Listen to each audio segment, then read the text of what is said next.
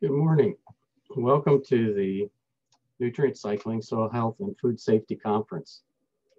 This is the first talk in the Nutrient Technologies section.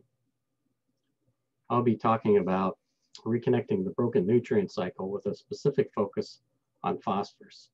My name is Joe Harrison. I'm with Washington State University. The project I'll be talking about was a collaborative effort and funded by Natural Resource Conservation Service via Conservation Innovation Grant.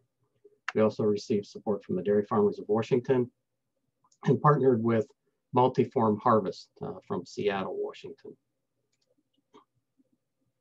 In this slide, you'll see several pictures. To the left, you'll see a cone-like system that's mounted on a trailer, and that's the system we use for collecting phosphorus from liquid dairy manure at about 30 dairies in eastern and western Washington the last couple of years. The project was to develop a nutrient cycling relationship between dairy producers and alfalfa growers in Washington State. So we worked with the dairy industry to collect struvite, phosphorus in the form of struvite.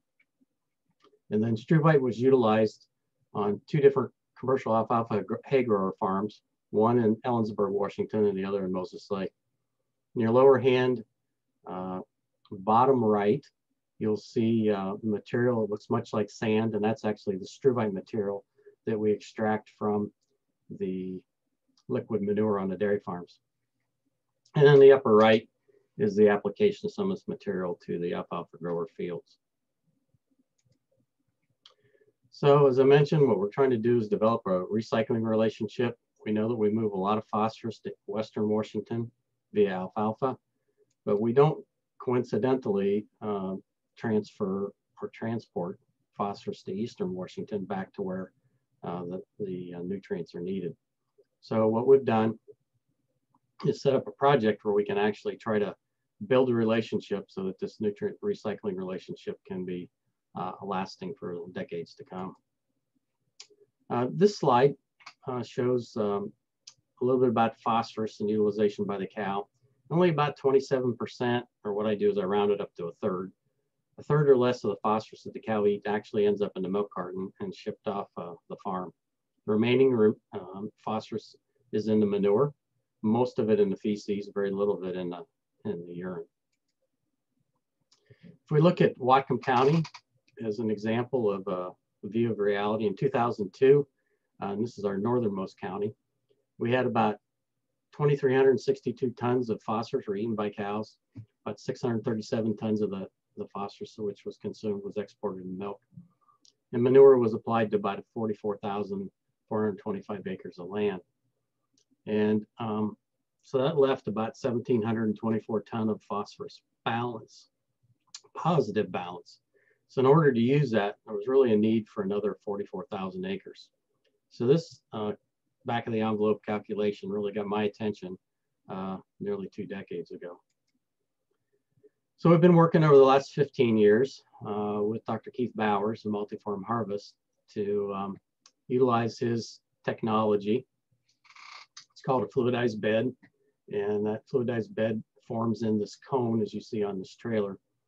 And what we do is we use acid to lower the pH of the manure to free up the calcium from the phosphorus, because we need to have the phosphorus in a free form.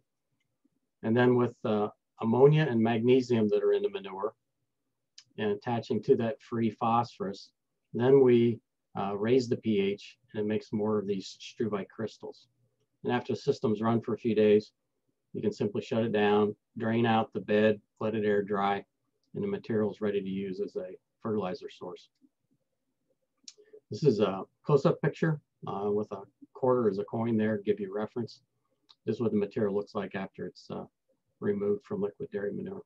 Very easily transported and extremely low moisture.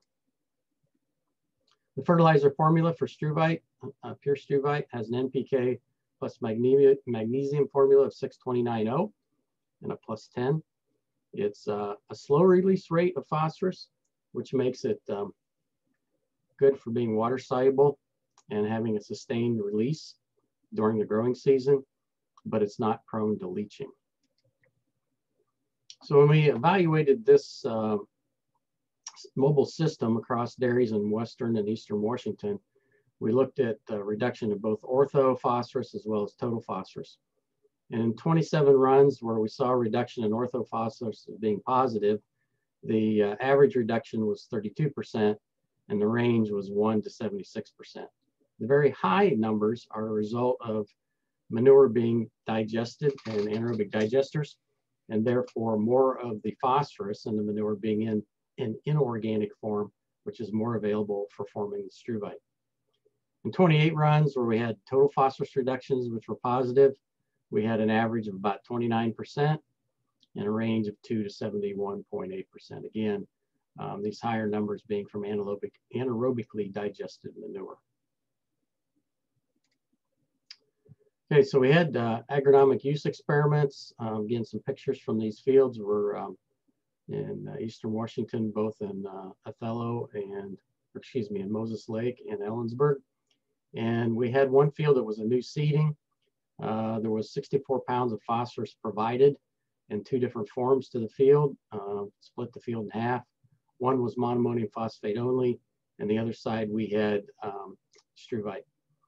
In the established stand, we, depending on the side of the field, again, we wanted to apply to soil test and also have the same amount of phosphorus there available to the plant. So on the monoammonium phosphate side, we had 57 pounds of monoammonium phosphate, no struvite. And then on the struvite side of the field, we had 48 pounds of phosphorus from struvite and, from MAP, and 174 pounds of struvite to provide this 75 pounds of phosphorus. And then we've looked at this over the last 3 years. So this is data from 2018 and a little bit of 2019. And you can see that on a ton per acre basis, the blue bars are monoammonium phosphate only, and the struvite plus MAP are the orange bars. And you see that the yields are very similar. If anything, maybe a slight advantage to the struvite treatment. This is the second farm. And again, same use of coding here. The orange bars are the struvite plus MAP, and the blue bars are the MAP only. Again, emphasize that the same amount of phosphorus was applied to these fields. And we, again, tend to see a little bit of an advantage to the struvite plus MAP. This is overall average for the 2 years in both farms. 2019, distinct bit of a yield advantage here with struvite, whereas in 2018 they were very similar, and that was the initiation year. We just sampled a few weeks ago and kind of finalized our 2020 data, so we won't have all those results for a bit yet.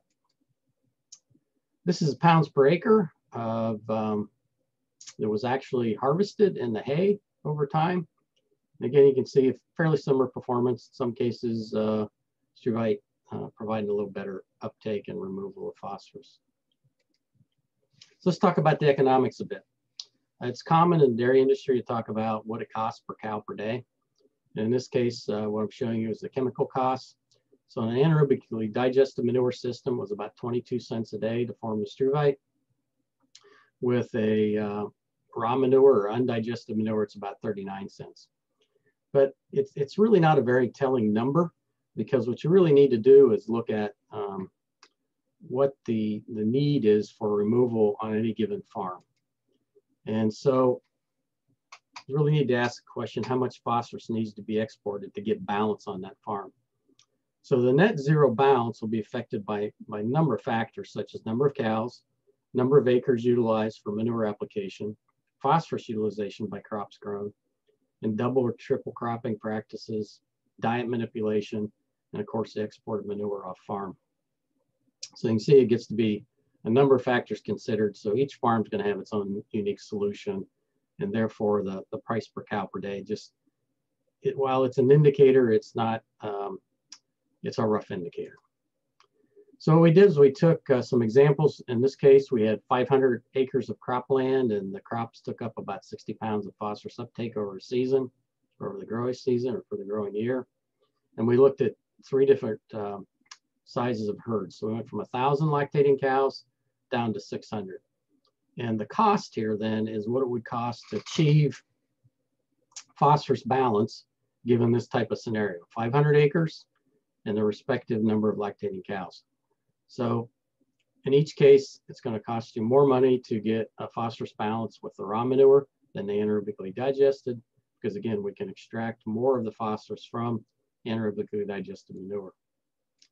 We look at this in a slightly different way. If we now look at the number of acres, but we stay with 1,000 lactating cows, we can see that as we get up here towards 895 acres, it gets to be very little cost to get into a net zero balance for that farm in terms of phosphorus. So it's really critical. Obviously, the cows per acre are a big driver in coming up with this these results. So in conclusion, this project demonstrated that phosphorus can be captured from liquid dairy manure under a variety of field conditions. It was most economical when the manure is low in solids, particularly suspended solids and calcium. Then it requires less chemicals to actually perform the process. And also when inorganic phosphorus is a high percentage of the total phosphorus, which will be the case for anaerobically digested manure. The alfalfa growers in the state are willing to use this as an alternative to conventional sources of phosphorus. And so I think we have established a good opportunity here for this to be a success in the future.